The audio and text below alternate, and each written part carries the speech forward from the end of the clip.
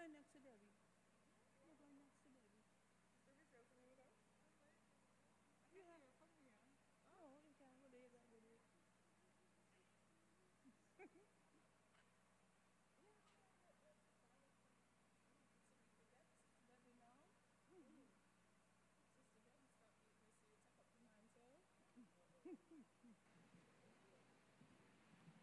Hallelujah. Hallelujah. God, we give all the praise tonight, oh God. Can you stand, church? Oh God, we lift up your holy name tonight, oh God. We say you're amazing, you're awesome, God. Oh God, we say there's no one like you, oh God. We say thank you for your blessings upon us, oh God.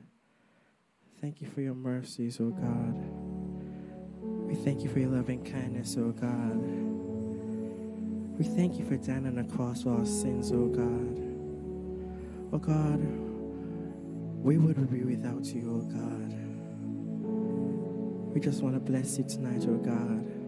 We just want to say tonight that you have the greatest name of all, oh God. And your name is Jesus, oh God. Your name is Yahweh. Your name is Adonai. Your name is El Shaddai, oh God. Oh God, you're Jehovah Jireh. You're Jehovah Nisi, oh God.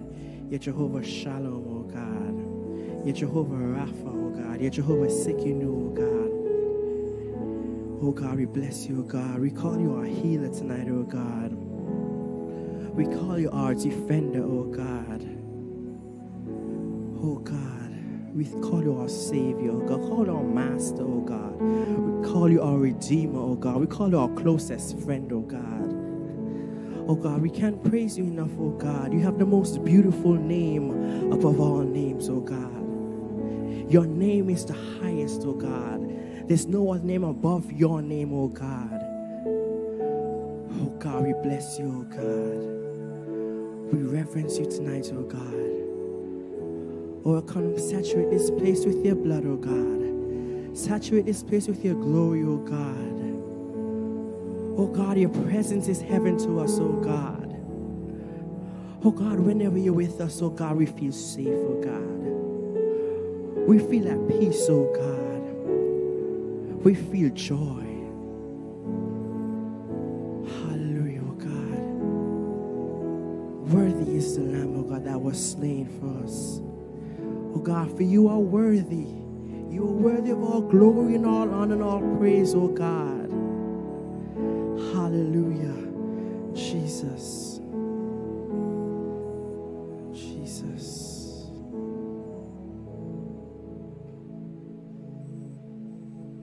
Jesus. Jesus, oh God, we bless your name, oh God. Hallelujah, oh God. You are awesome in this place, mighty God. You are excellent. You are magnificent. Jesus.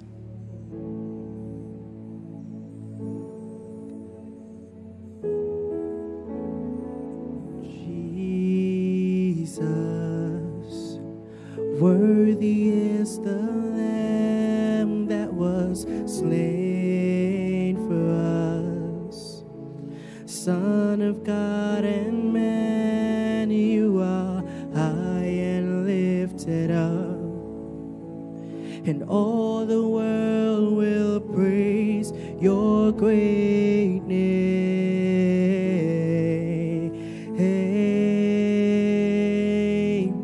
In your great name.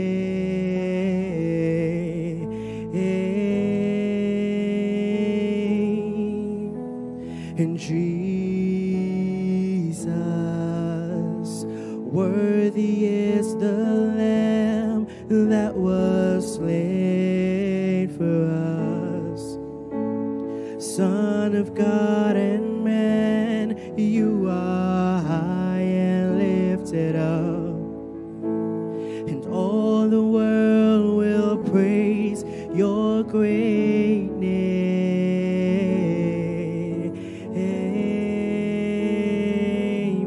Your great name.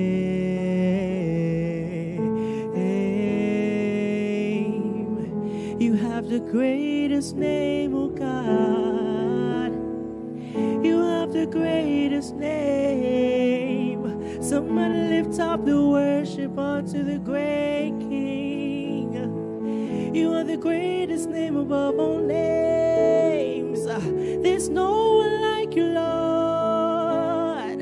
There's no one like you, Lord. There's no one like you. No one like you, Lord.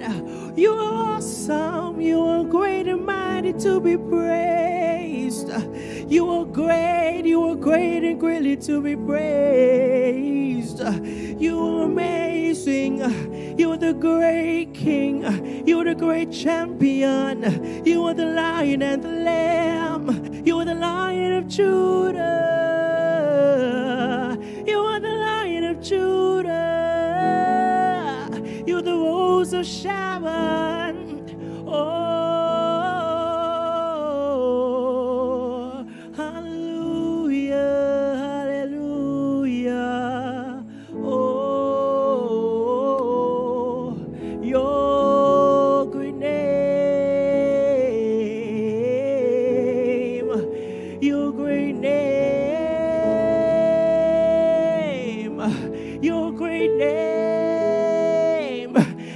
time we call on your name, something happens, and we call on that great name.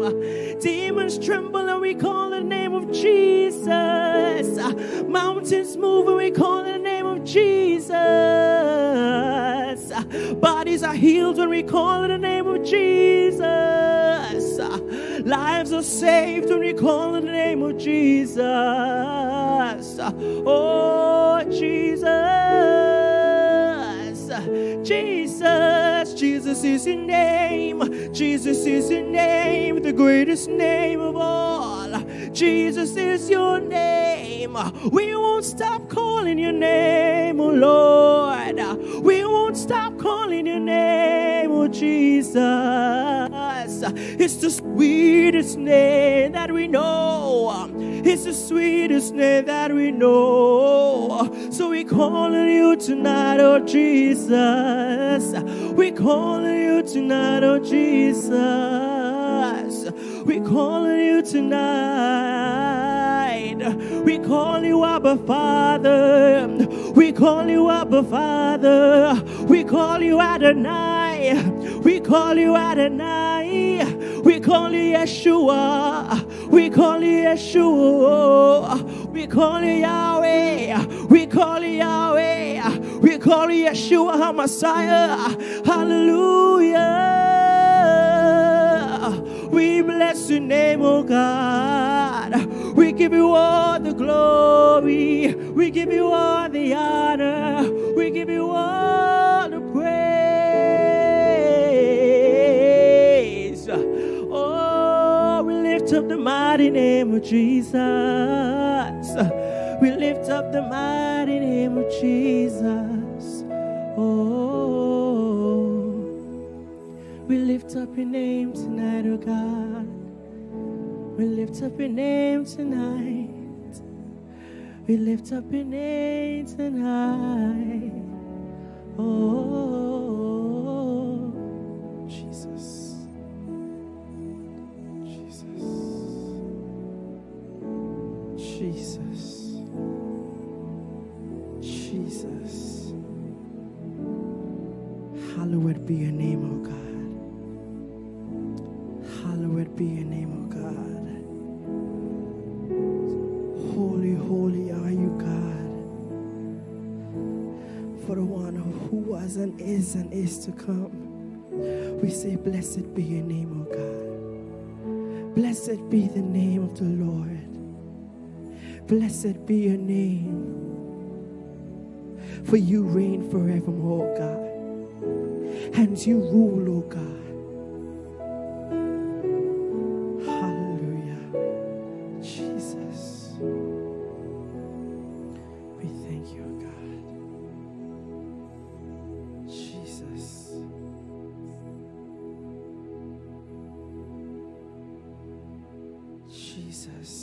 Jesus, we bless you, oh God. We love you tonight, oh God. We love you tonight, oh God.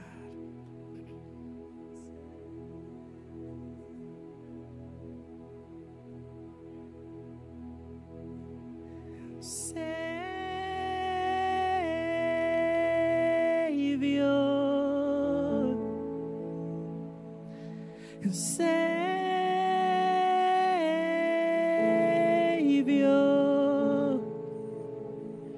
you are my Savior.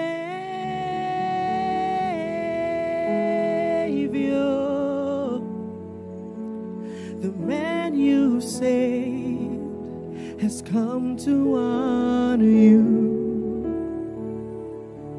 The man you saved has come to worship you.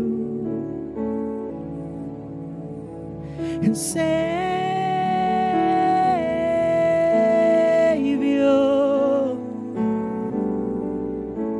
and Savior,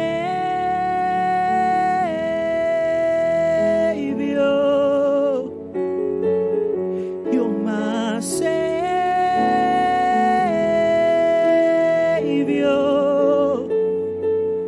The man you saved has come to honor you.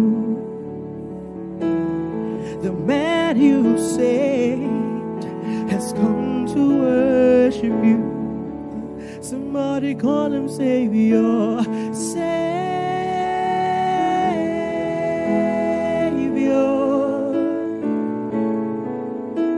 And Savior.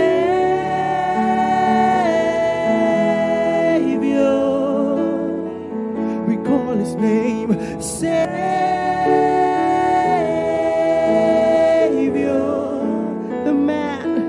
The man you saved has come to honor you. The man you saved has come to worship you. Call him your healer, we call you healer.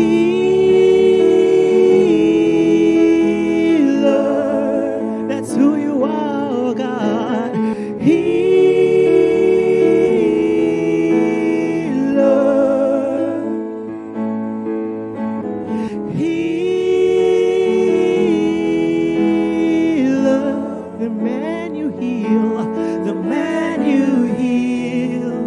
Has come to honor you. The man you heal, the man you has come to worship you.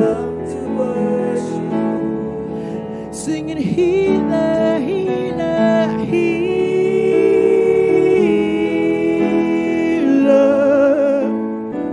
We worship you, Lord.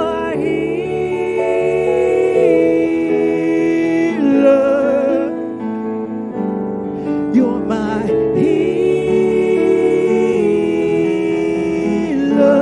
The man you heal, the man who has come to honor you. The man you heal has come to worship you. If he's your father, somebody call him Father. Father.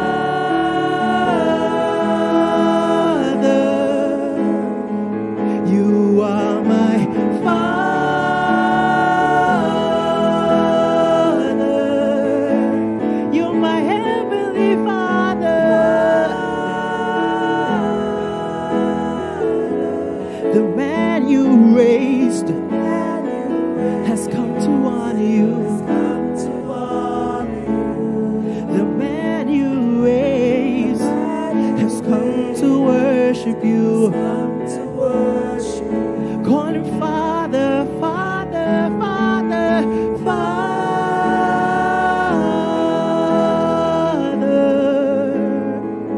You are my Father.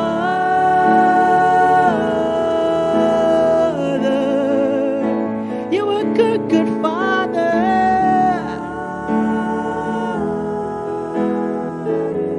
The man you raised has come to honor you.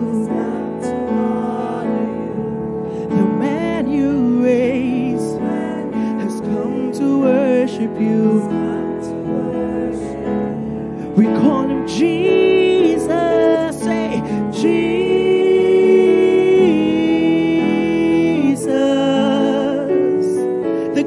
precious name, Jesus. Holy and anointed one, we call you.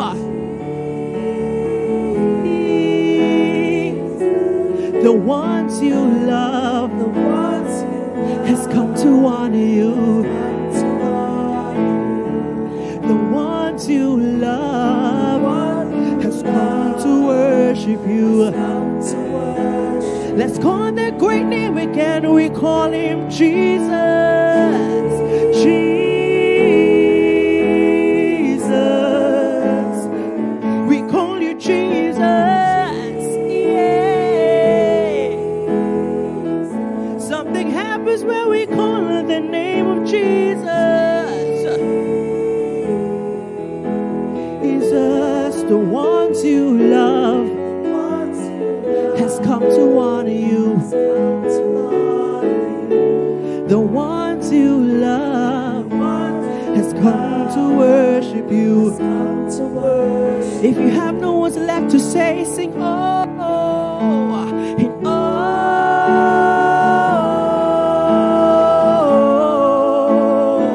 He hears our oh, oh.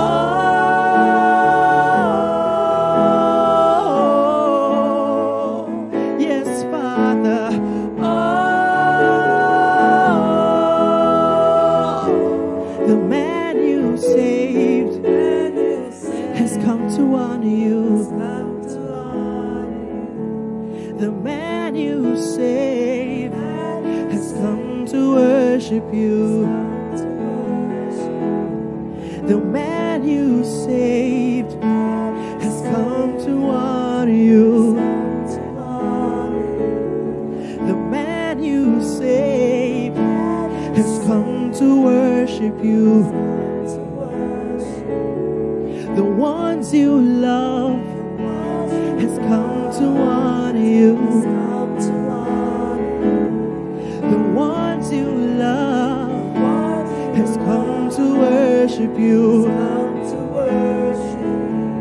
The man you healed has come to honor you. The man you healed has come to worship you. The man you saved has come to honor you.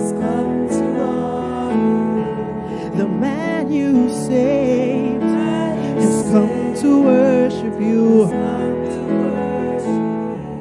The man you saved has come to honor you. The man you saved has come to worship you. The one you kept has come to honor you. The ones you kept has come to worship you. Singing, keeper, keeper, we say, keeper.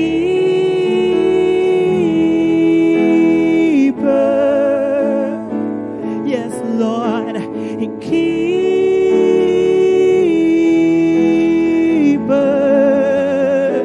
keeper, keeper. The ones you kept has come to honor you. The ones you kept has come to worship you. The ones you kept have come to honor you.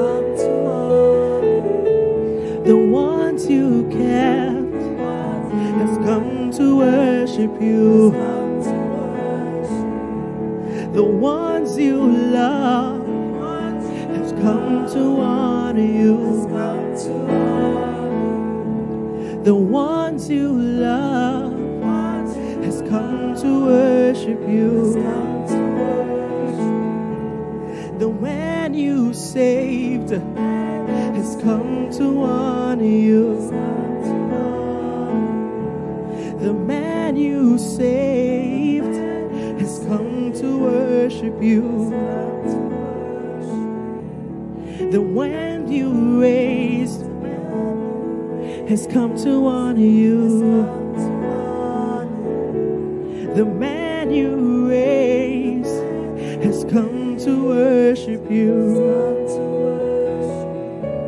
The one you raised has come to honor you. The one you raised has come to worship you. Would you sing a love song unto him tonight? Oh God, we thank you for keeping me. We thank you, we thank you, God. Oh, the one you made a way for has come to honor you, Lord. The one you've opened doors for has come to worship you. The one you provided for has come to honor you. The one you've healed, Lord, has come to worship you. The one you delivered, God, has come to honor you. The one you protected, Lord, has come to worship you. The one you made a way for has come to honor you. The one you made a way for has come to worship you. Hey. The ones you love has come to honor you. The ones you love has come to worship you. The ones you kept has come to honor you. The ones you kept has come to worship you. Jesus. He doesn't just keep, he sustains as well. He's a sustainer. He's a sustainer. He sustains. In the middle of the storm, he sustains. Through the good and the bad, he sustains. He remains the same keeping God.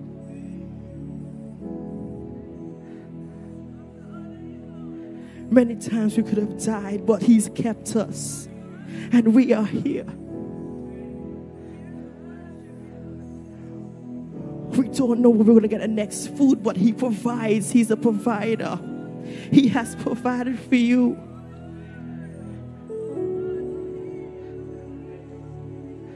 The ones you kept, God, has come to honor you. The ones you saved has come to worship you. The one you died for, God, has come to honor you. The one you died for, God, has come to worship you. Oh, we have come to honor you. Oh, we have come to worship you.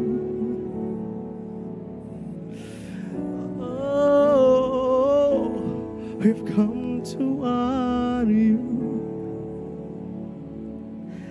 Almighty God, we've come to worship you. The most beautiful one, we have come to honor you. The most faithful God, We have come to worship you. Oh, Jesus, we've come to honor you. Oh, we've come to worship you. Oh, we've come to honor you. And oh, we've come to worship you. There is no one like you, Lord. There's no one like you, Lord. No one like you, Lord. There's no one like you, Lord. No one else can do what you can do, Lord. No one else can say what you can say, oh Lord. Oh, we've come to honor you. Oh, we've come to honor you. Great Jehovah, we've come to worship you. Oh,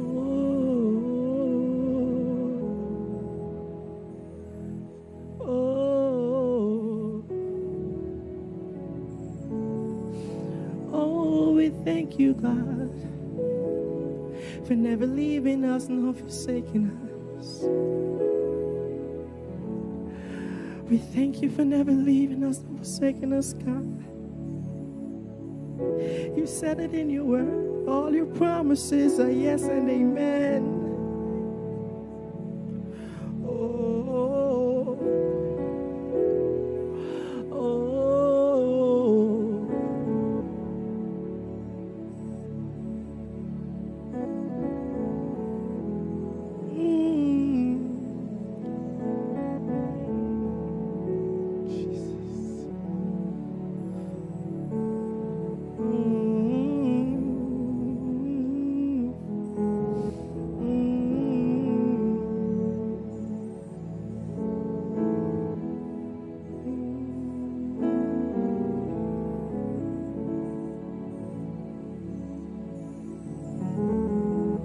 Jesus.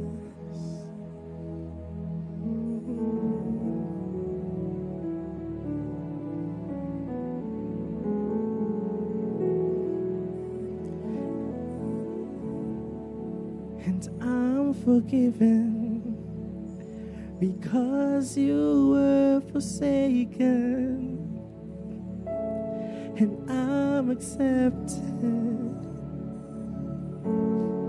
Jesus.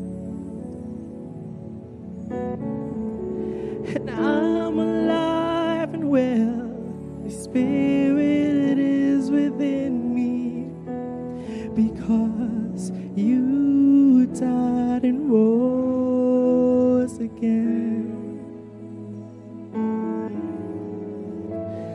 Amazing love, how can it be that you, my King, would die for me?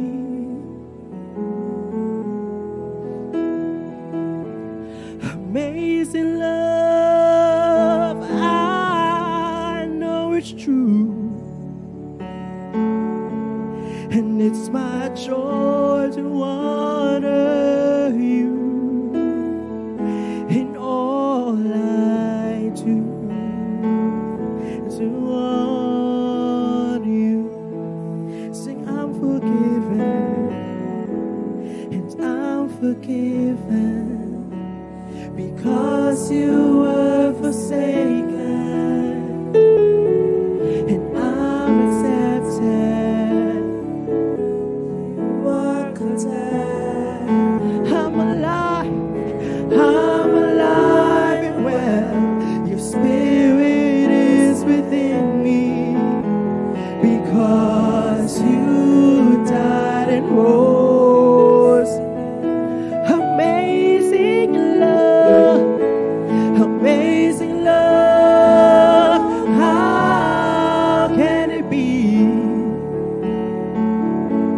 that you, my King, would die for me.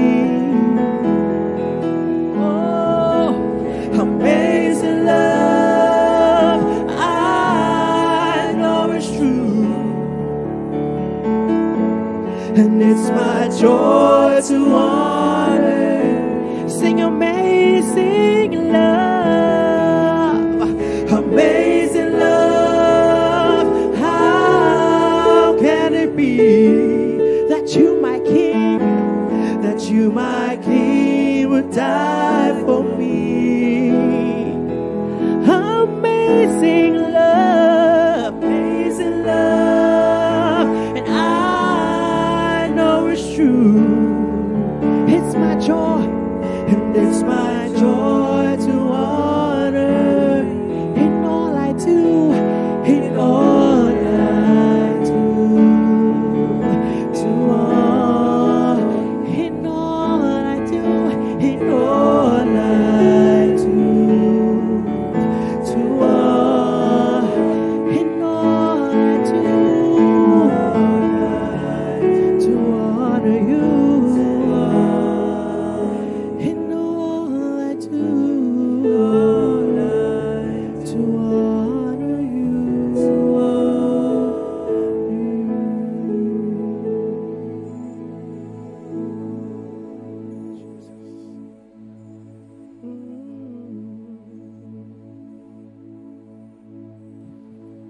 Hallelujah.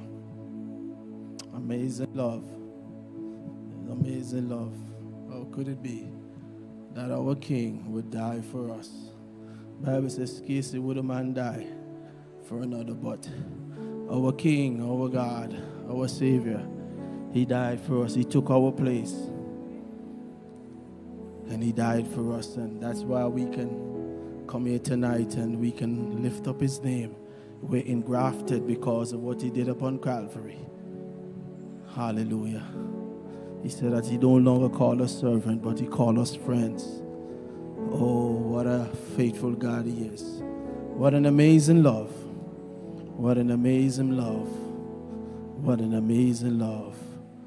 It's so good to be in the house of the Lord. I just want to bless God very often, you know. It's the midweek and it's challenging, you know. But it's always encouraging when you come to the house of the Lord. It kind of stimulates you and revive you, you know. So don't take this time for granted, church. Don't take it for granted at all. Sometimes you may look around and just a few.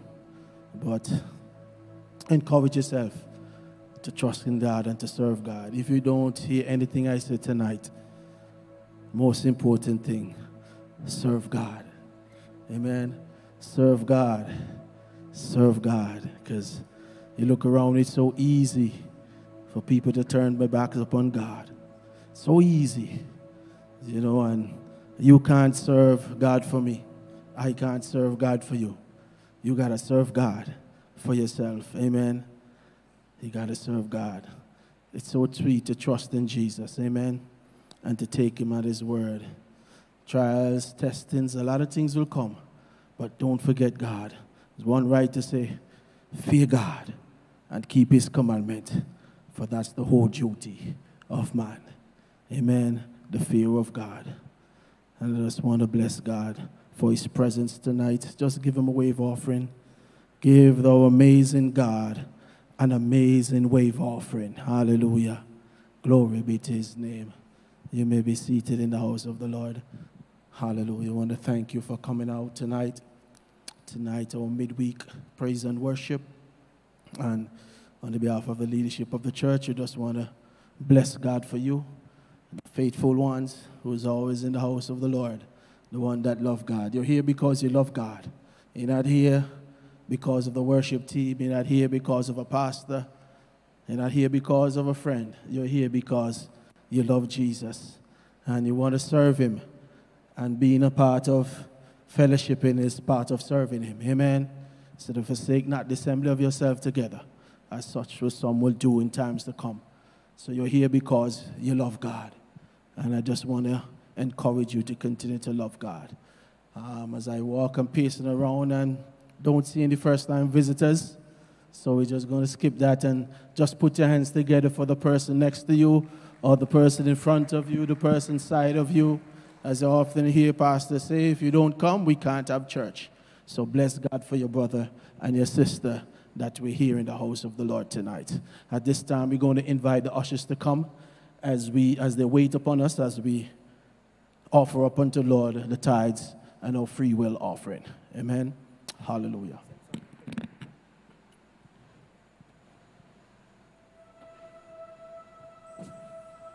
I'm forgiven because you were forsaken, and I'm accepted.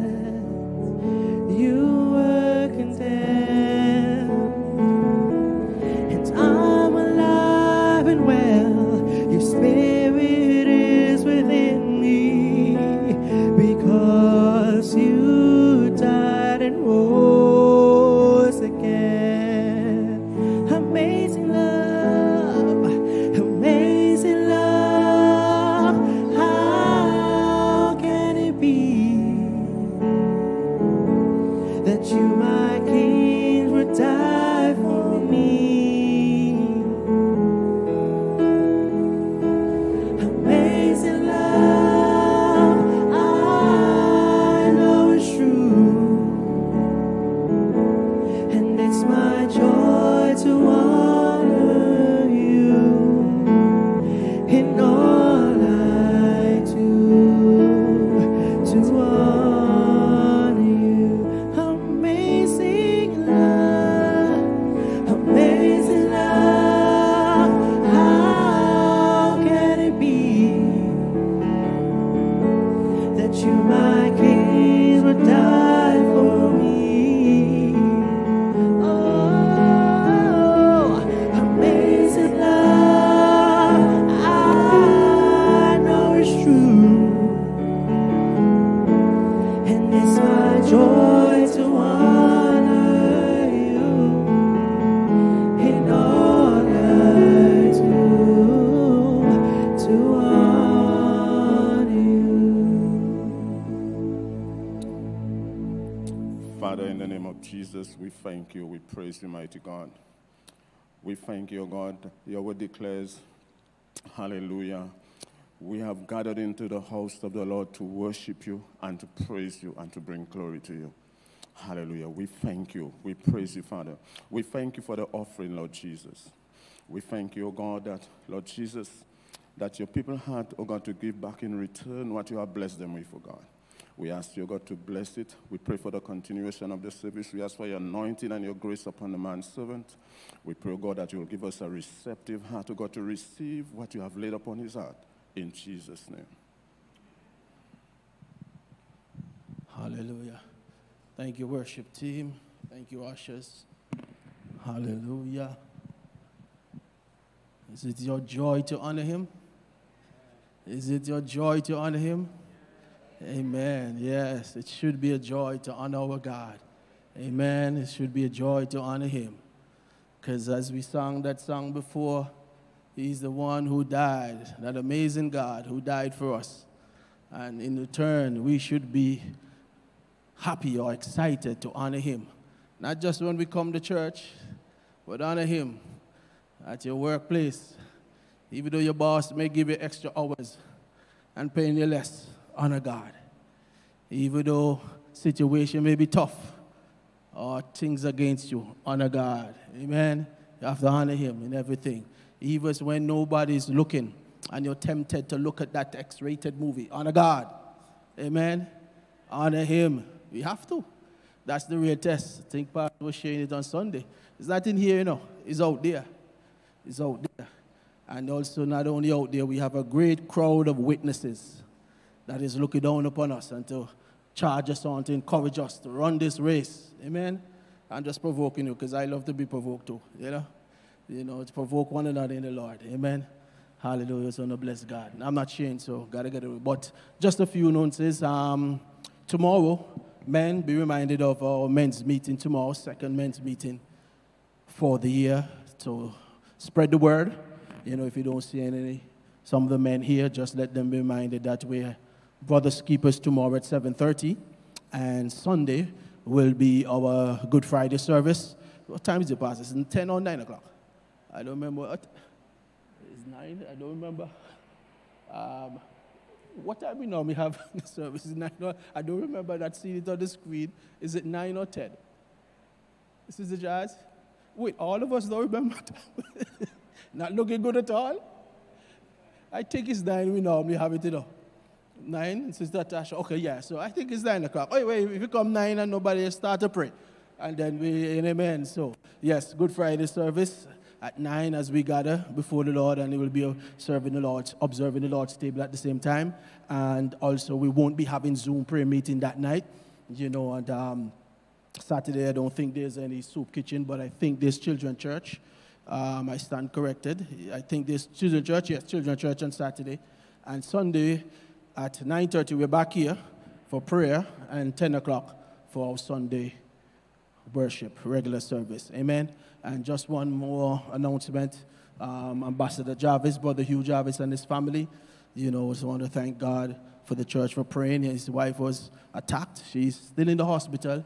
But she, had an attack where she needed some blood, and she got those blood, so they're just observing her right now to see if they could give her the green light to release her and send her home. But she's doing much better, as Brother Jarvis just instructed me, and he just wanna, on the behalf of his family, to thank the church for those of you who has been praying, and she's doing much, much better.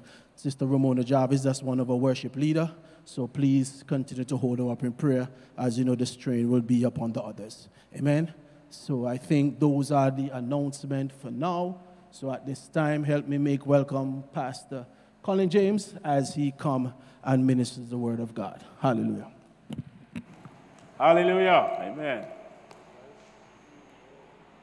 Send the word to, well, the name change now, it's what? Celeste Bird Medical Center. To Sister Jarvis and to Healer. I'm going to ask you to do me a favor, so to speak, this evening. We are not as large in numbers, and some of you all, I can't see your faces. So if you could be so kind as to just sit in these 2 rows here so that I can see you. The Word of God says, iron sharpeneth iron, and so the countenance of a man's friend sharpeneth his countenance. Amen? So when I look at you and I see you, I feel the energy, and my spirit is sharpened and my countenance is sharpened. Amen. I thank you for your obedience and your faithfulness in the house, and even for coming out tonight. Midweek is the time of the week that sometimes it's a challenge and it's a little difficult. You're halfway, you're kind of halfway. You're not near to the beginning and you're not near to the end. You're in the middle. Amen? And so it is in this race of life, Sometimes you're going along and you say, Lord, how long? And it seems that nothing's changing and things are not happening. But I want to tell you tonight, God is well able to change it. I always used to focus in my mind. I don't know if any of you have ever seen a maze or ever, even though word puzzle, Deacon, where you start here and you're trying to get to the end and you're butting up. That's how life is now. Sometimes we can't see the end of a thing. But God has seen the end. Oh, glory. He sees you standing before the Father. He's saying, well done. You wearing your crown. I want to encourage your spirits tonight. Amen? To be strengthening God and in your faithfulness to the house of God and to the things of God. It's not by might. It's not by power. But it's by my spirit, said the Lord. And I'm always so encouraged when I read the word that is not big numbers. That move God. Actually, sometimes God likes when you're small, because when you're small in number, you have to depend on Him. Amen? And so when He moves, it's not your big number, do it. You know that it has to have been God intervening on your behalf. And so I'm so thankful for your faithfulness tonight. Look at that. You see how as we come together, you know what begins to happen in the spirit? Iron sharpening iron. Amen? When you put a coal together, you always hear me say that, says, when you have a coal pot, and you take out one coal and put it by yourself, what happens? It goes out. There's nothing there to think. But, you know, but you come, we all come from the same village, CV farm, the coal fat village. You know what I mean? When you have one coal, and that's a fire, and you put some more around it, and then the fire, and you start to blaze, and the Holy Spirit, help me, Holy Ghost, it starts to catch up. And it starts to catch a fire. One coal catches. That's what happens when we come close together. In the Spirit, things begin to happen, and we can come alive and be blazing for God. But this week, I just wanted to focus as I was going through, and even as Brother Giovanni was leading about that gratitude and that thankfulness to God. I look at this week as a week of brokenness. Jesus' body was broken upon Calvary as we reflect back what happened on that Good Friday, as they say. It's a real Good Friday because it purchased our redemption. He had to die for us to come alive. Amen? And I reflect that was a week when the week was broken. And I reflect upon David in Psalm 51. David was known for his brokenness. Amen. He was a praiser, he was a worshiper, but one thing about David that characterized his life, he was quick to repent, especially when he knew he messed up and he slipped up, and he would run to God. And Psalm 51 is one of my favorite psalms. Create in me a clean heart, O God, and renew a right spirit within me. David knew he had done wrong and he had fallen away from God's grace, but he was quick to repent and be broken before God. And you see, when you're broken, that's when you give God the opportunity and the chance to put you back together again. Amen. Isn't that Humpty Dumpty? When you fall along, all the king horses and all the king men can put you back together again. God is in the putting back together business. Amen. He's in the habit of restoring broken hearts, broken lives, and broken pieces. But for him to restore you and for him to put you back together, you must be broken. Amen. So, one of the greatest needs, I think, are the greatest things amongst believers today and children of God is not necessarily more religion, or more church, more program, more conference, more this, more that. It is for men and women to be broken before God and to realize their need for him and to be focused on always cultivating and really developing his presence, working towards it, worshiping, getting into his presence, getting broken. And when you do that, I have seen so many times that the anointing from heaven will just fill you and strengthen you and wash you and overwhelm you when you think about God and what he has done. And so, breaking before God is a process. And when you do that, that healing comes, that deliverance comes, salvation comes because of brokenness. For you to become saved, you know the first thing you have to acknowledge that you're a sinner. If you never get it in your spirit or come to the realization that you are in need of being saved, you're going to drown. You'll die in your sins. And that sadly happens to a lot of people. So God wants us to understand tonight that even this breaking before him is a process. And what I love with brokenness is that one time you get broken, saints of the living God, if you have been broken once before God and you're saved and you go on and you never get a feeling that God wants to break you again, watch that spirit. It's a kind of pride thing. It's sometimes a self-righteous religious thing. That's not for me. I'm saved. I'm Holy Ghost filled. I'm sanctified. Sometimes God works on us constantly, and there are little areas of our life that he have to break. Like a bit of pride, like a bit of stubbornness, like a bit of chattiness. A lot of things he has to break off of us for us to be like him. Amen? So I looked and saw, as I was meditating and researching and reading, that there are like 3 stages in the broken process, Deacon. And the first thing is this. The breaking is the process where God must take the throne. A lot of times we can't break before God because other things rule in our heart. It can be your job, your children, your family, your wife, your spouse, whatever. Your pride, your self-sufficiency, your big job, your little job, your medium job, your business, whatever you are depending on. You are self-sufficient, so some people think, I don't need God. I don't have to be broken because I'm all right. I'm set, I have a big Godfather. I have a politician. I have somebody to keep me up and prop me up, or I can prop up myself. But brokenness does not necessarily mean that you have some tragedy, but it's so that you get rid of that self-sufficiency so that Christ can shine through and Christ can take the highest seat in your life. Amen? He's the one that can come on top. So it's not so much the circumstances. You may say, oh, Sister Maria, I extend my heartfelt condolences to you and your family as you're going through a period now of brokenness. Losing a loved one breaks, it breaks your heart. I've been there and I understand. And Jesus understood. Because that's why he wept when he went to Lazarus and he heard that Lazarus has died. But it's not necessarily sometimes the circumstances, but our response to the circumstances that God is looking at. Amen? When you know God, you know that to be absent from the body is to be present with the Lord. So you might be broken and you might be sad, Sister Charles, but you're not cast down without no hope. Because you know that once the person who's died in the Lord and knows the Lord and you know God, you know that it's just a brief separation. And one day you'll be reunited with them, and this time there's going to be no more separation. Amen? So you understand? Sometimes the chain of life has to be broken here. Oh, glory to God. So it to be knit together again there on the other side. And even as we go through this week, we remember that. So God strips you of the self-sufficiency, help me, Holy Ghost, and cleans you up, spring clean. You know the kind of clean, Sister Charles, what they just do at Christmas time. You remember that kind of cleaning? Take down curtain, scrub board floor, all kind of things. But it does clean, clean, clean. That's what God wants to do. Spring clean you out, break you, match away all that, that's not good, and to put you back together again. You know, sometimes you go to a point where God dries up every resource that you have.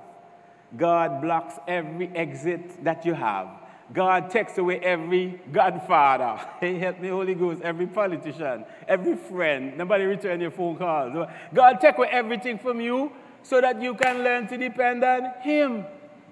Because He's all in all. And when He does that, sometimes He just breaks you and you say, Lord, okay, now, I'm ready. I realize that you're all that I need. Amen?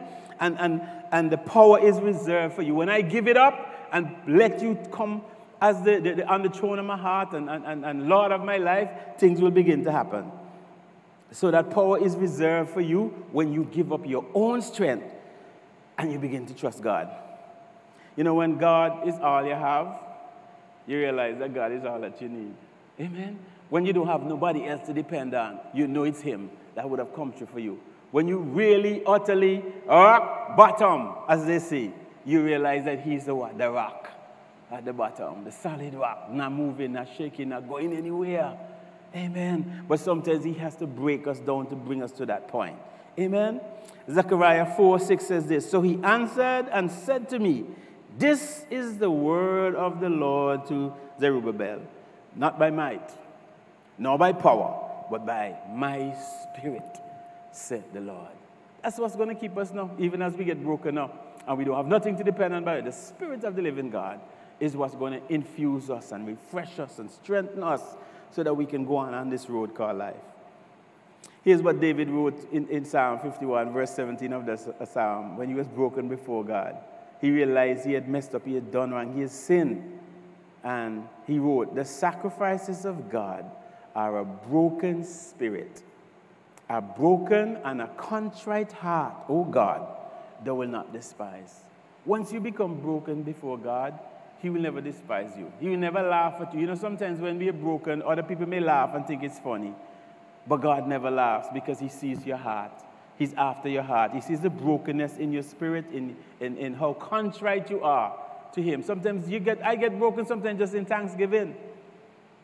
Just reflecting on Calvary and reflecting on what Jesus did for us. It breaks me. Because, greater love hath no man than this, than a man that laid down his life for his friend. You can imagine when He was going to Calvary, the Bible says He sweat like great drops of blood. It was heavy. When He thought, you think of all the sins that was gone before, all the sins that gone since then, and all the sins to come, He took it all in His body on the tree. That took commitment and love for Him to do that. And He was what? His body was broken for us, pierced in His side, whipped. His back was torn up, crown of thorns tear up His brow. They spit on Him. Can you imagine? They nail Him on a tree that He created. The iron ore that made the nails, the metal, He put it in the earth. There's nothing made that was not made by Him. But He held out because He was wanted to be broken for me and you. And David talked about a sacrifice. You know what a sacrifice is? What has to happen for a sacrifice to be real? Something has to die. Somebody has to die. Jesus had to die for the sacrifice to be real. So if you want to experience that new level of grace, that new level of power in God, that brokenness means certain things in our lives have to die. The self-reliance, the ego, amen, the independence, whatever it is, it has to be broken. For those of you who into little farming and gardening and so on, you know, when we used to do this in school, they used to tell us to bring peas, and we put the peas in a jar, amen, in the cotton wool and so. They still do that? I'm old school. And you wet it and see that it germinates. But for the seed to germinate and come into a plant, the thing have to what? Break. A breaking has to take. When a fowl sit down on a nest with the eggs, what have to happen for that chick to come alive? Shell must what? Break. A break. Let me tell you something now. God don't mean a breaking needs to take place. Ladies, when that 9 months is up and you have that child in your stomach, what is one of the first signs that you know the baby is ready to come? Water must what? Break. For that child, the first sign, the water must break. That child is ready to come. What is God saying? For this newness and the renewal to come and the new life, something must break. Brokenness. Amen. It's a process. It has to go through a stage. You can't get from A to Z without going to B, C, D, E. Process. That's what God is saying. Amen. You know, I always recall the story of Paul when he was on the Damascus road and he had started out going to persecute God and to attack the saints and put them, he was going with letters to round up all the Christians and send them back in chains to Jerusalem and put them, you know, really persecute them. And the Lord knocked him down on that Damascus road and appeared to him in a light. And when Christ appeared to Paul and he realized who it was, you know what he answered in Acts 9:16? He says, Lord, what will you have me to do? And that's what God is saying tonight. When you become broken before me and you understand your situation and you realize you cannot be self-sufficient, you can't do it, you need me. Once you cry out to God, your response, and he makes himself real, is, Lord, what do you want me to do? We talked on Sunday about obedience and obeying what God is telling us to do. Sometimes we're not hearing nothing else from God because he tells us to do something and we just disobey. We're not listening.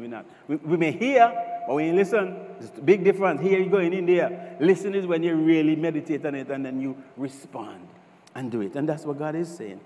If you're in the breaking process tonight, if you're in the breaking area, in any part of your life that's being broken, you have several options. The first one, you can resist. You can pretend that it's not happening. You can run, like Jonah.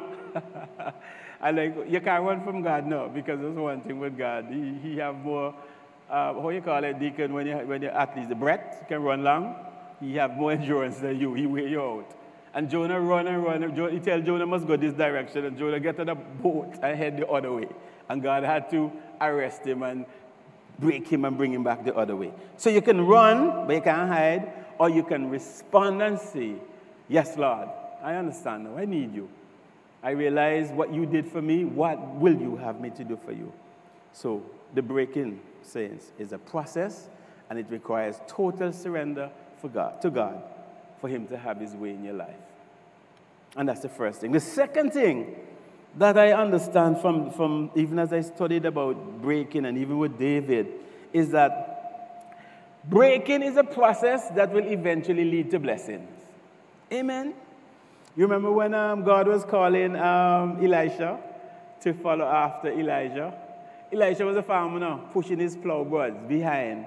And Elisha called and tell him the band to follow him. You know what the Lord tell him? Go and burn. The prophet said, go and burn up your plow and that. It means cut off that thing there. Amen? Because that's going to lead you to other things. And Elisha, as the word of God said, get the what? The double portion. Greater miracles he did. Amen? Than Elijah before him. You remember the alabaster box and the lady Mary with the alabaster box? What did she have to do to really display the worship before God? What she did? She broke the box, break in, and it led to a blessing. When the box was broken, the scent of, oh, glory to help me, Holy Ghost. The scent from the alabaster box, the rich, rich perfume light up the whole place. It changed the atmosphere. The breaking, oh, help me, Holy Ghost. The breaking caused the blessing to overflow. Till some of them vexed, or what the money could have sold and buy it. You remember? The wicked Judas. One thief the money. Thought about this could have been sold for how much, and put in the treasury. Lying devil. Give God what belongs to him. Worship, sweetness, nice things, good things. Help me here, Holy Ghost. You remember Gideon and the 300? When they went into battle, they had some pitchers with a lantern. What they did when they shout? They break the pitcher. The breaking caused the light, help me, Holy Ghost, to shine out. When you have the light in the pitcher, nobody could see it. But when they broke it, and the light began to shine, and the movement of the light, it caused like confusion in the camps of the enemy. And they defeated them. God is saying for you to go on. Amen, to the blessings that I have for you. The victory that's there, you have to break some things. It's a process that's going to lead to the blessings. Amen. Bad habits, your stubborn will, you know, your puffed upness, your know-it-allness. That's God is saying to us. Those are the things that I want to take out of you. Prejudice. Oh, Lord, help me, Holy Ghost. You cannot. The word, you hear me say this all the time. People will know that we are Christians by what? The love that we have one for another. You cannot say, the Bible says that clearly, that you love God, whom you never see, but you hate your neighbor across the road because they come from Santo Domingo or Jamaica or Guyana or wherever. I love the Lord, but I love them Jamaican tall. You lie. You cannot love a God that you never see. Say you love God that you never see, and the people who are around you say every day, you say you don't love. And there's one thing that I pray all the time, that the unity and the oneness of the kingdom of God will always be found amongst us as a body of believers. No kind of segregation and discomfort here and comfort there. All out come from somewhere. Amen? Or we come out of our mother. Amen? And this is our Father's world. And wherever God will let you come to live, it belongs to you. You have as much right as anybody else. We originally came here too. Amen? The original people who lived in Antigua, they're dead out. Columbus wiped them. It's true, Pastor, help me, Holy Ghost. So it belongs, what am I saying is if you don't love other people, you're not going to end up in heaven. Out of every kindred, that's what the Bible says, tribe and tongue, Chinese, Indian, Spanish, Portuguese, you name it, they're going to be there. So if you don't love them down there, oh, you get up there. You're going to feel out of place. Amen. That should never be found amongst the children of God. It perks my heart when I hear people say things like that. It really does. So God wants us to put some things aside. Amen. As we are going forward. If you're going east towards Mill Reef, you're not going to end up west to Five Island. It's a change around. It's a reversal of what's happening. Amen. And so sometimes different things are happening in our life, and God is disciplining us. Things are happening. He's trying to get our attention. And he's trying to get us to the point where we understand what he's doing, and we take the lessons from the brokenness. Anybody here like blow? Discipline? Nobody like. I mean, you know that I'm older and I'm a grown man and I'm more mature. I thank God for the blows that I used to get. And I thank my parents for the cuff and so that they get. I remember one time, I like to share from my experience now. I remember one time I was giving my mother some back chat, and I'm there and I think. And a woman come by the door and she had a piece of chicken she take out the freezer. And she fire, and I'm running, and I'm going down, and so the chicken that come down behind me, bop, chop me right in my head. I never forget that. I was disrespectful to my mother, and but she hit, and now I said, thank you, Lord, that Molly James chopped me with a piece of chicken, because it taught me a lesson. But at the time, amen, I didn't like it. I was upset, and to make it worse, everybody started laughing. So I feel embarrassed now, and I'm feeling ashamed. And she told me, must bring back your chicken, so I had to go and take it up and carry it back. Amen. But I didn't like it. So what I'm saying, discipline or chastening, when you're getting it, it's not joyful, it's not nice, but it has a good outcome. Amen. It taught me to not disrespect my parents. The Bible says the first commandment with promise, if you honor your father and your mother, your days shall be what? Long upon the land that the Lord thy God has given thee. It's right there in the word now, Hebrews 12:11. Now, no chastening, Pastor, seems to be joyful for the present, but painful.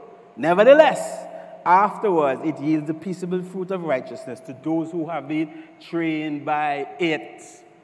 Train up a child in the way that he should go, and when he becomes old, he will not depart from it. Amen? I never chopped my kids with no chicken, but I still try and train them to the best of my ability because of what was poured into me. In Jesus' name. Amen? So, God wants us to break some habits, to change some things, to go through some discipline, go through some hard corrections and so on, but it is for our good. Amen? It will bring righteousness. It will yield good fruit in the long run when you have been trained by it. And it leads you, in the end, it leads to abundant life, you know. Here's what Paul had to say. 1 Thessalonians 5:23. Now, all the attendant blessings that have come to Paul's life, because he made a God of peace himself sanctify you. He's writing to the Thessalonian church completely. And may your whole spirit, your soul, and body be preserved blameless until the coming of our Lord Jesus Christ. You notice the order there? Spirit first, the transformation, the salvation, the new spirit that you get when you become a Christian. Your soul, your emotions, your way of thinking, the way you reason, how you, that has to change. And what the final part that followed the pastor? Your body. So the body not going to stop do something until the spirit gets saved and the emotions also get transformed and the mind gets renewed, and then the body must fall into place. And you will be preserved blameless until the coming of the Lord Jesus Christ. Secret of victory: brokenness, surrender, transformation, eternal life. And it brings me to the last point that I want to share tonight, even as we're thinking of Holy Week and Good Friday that's coming up. And saints of the living God, when you come Good Friday, please, nobody come in a black. We're not mourning for Jesus. He died, but he is alive. Hallelujah! That is the key understanding of this Easter season. He is alive forevermore. And we all came up into the ranks, you know, religious. You remember Good Friday service? I just hate it. It just be long and mourning. And, you know, it's just, you feel depressed when you finish. Everybody have on black and white like they're going funeral and they're sad and you can't, you know. No, when Jesus is alive.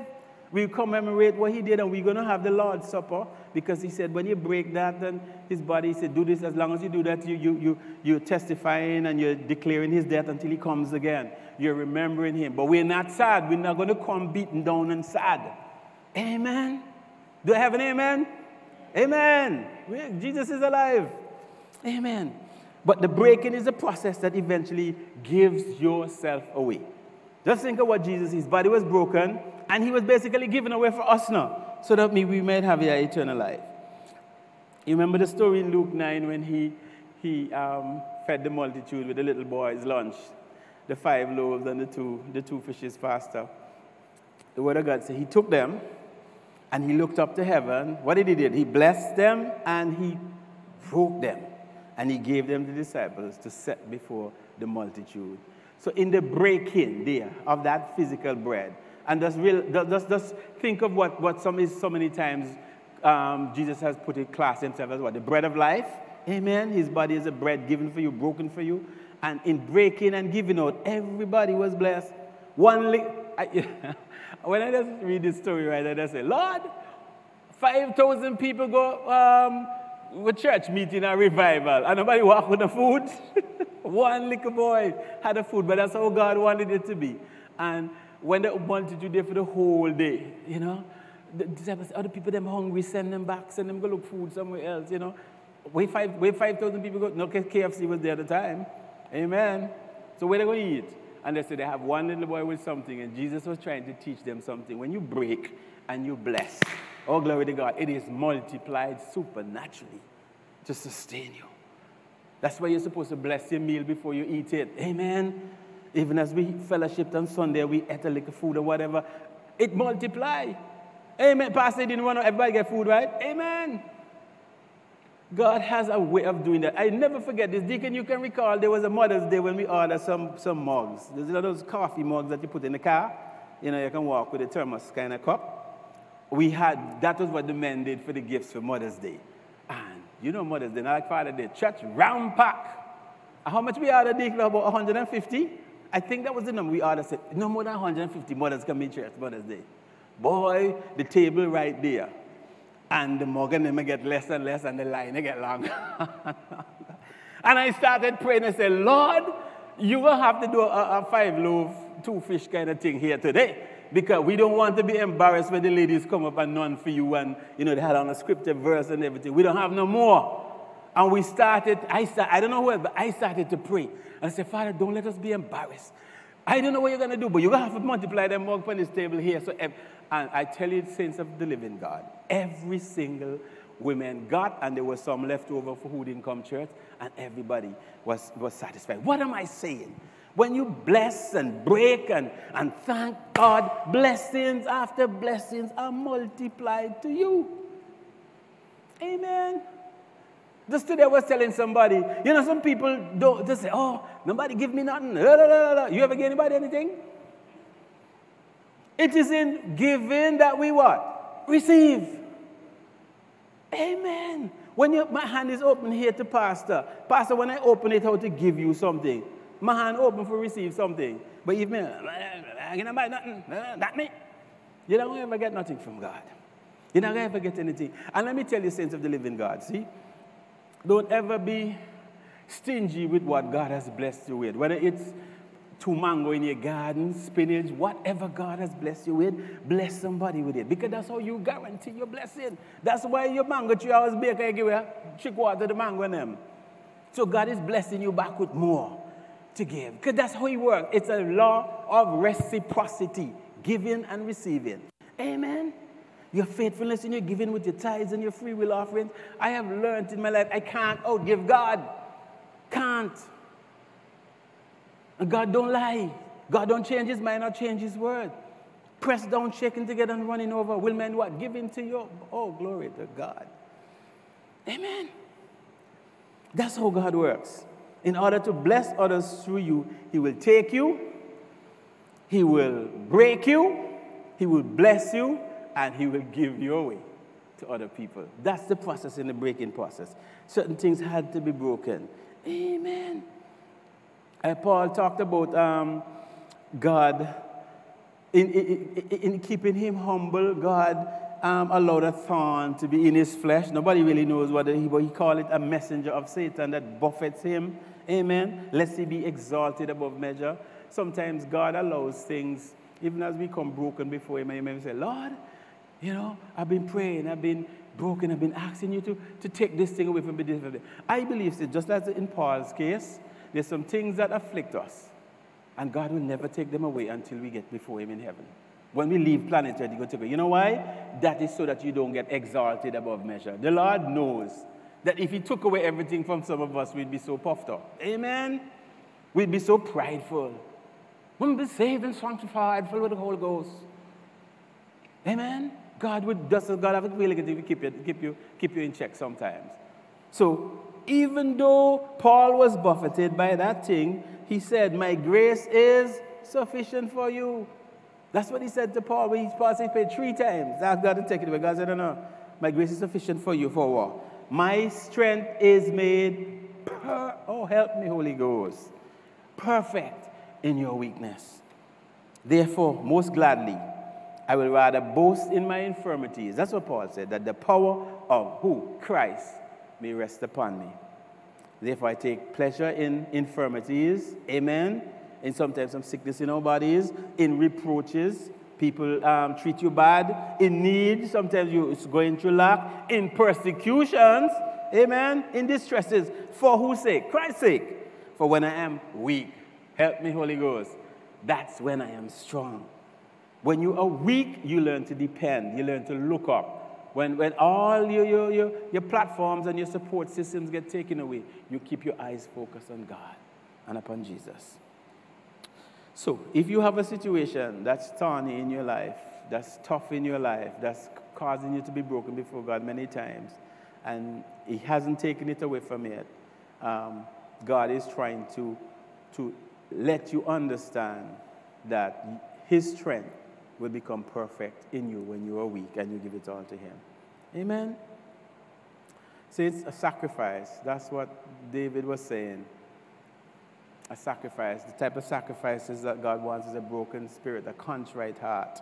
Amen? So that we can walk in his power and we can walk in his blessings through a period of brokenness. So thank God for whatever you're going through tonight, for whatever you're going through today, whatever you've been going through this week, knowing that Christ went through much more than that for you, so that you would be seated here tonight in your right mind, saved and sanctified, and knowing that Jesus paid it all for you. Stand to your feet. We thank you, Lord, for what you did tonight. Thank you, Father, for revealing, even by the Holy Spirit, what is it that you're saying to your people and the situations that they may go through, oh God, of periods of brokenness, of periods of trial and distress, Lord God, reproaches, infirmities, oh God. It's all so that we can look to you, knowing that you are the author and the finisher of this race of faith that we're in, Lord God. Knowing that you've never left us, you've never forsaken us, Lord God, and even as we go through these weak periods of our life, we will be strong because of you and the Holy Spirit that lives within us. So thank you, Lord, that this word will not return void. It will strengthen people. It will let them know, Lord God, that the periods and the process of brokenness will lead to blessings eventually as they give themselves away totally to you and to your honor, to your service, and to your glory. In Jesus' name, amen. Amen. Bless your brother, bless your sister, and thank God. Pastor, for your confirm, it's 10 o'clock. Yes. Before you go, saints, we stand corrected. It is 10 a.m. on Good Friday that we're going to meet in for service here. So same time as regular worship, 10 o'clock on Friday. In Jesus' name.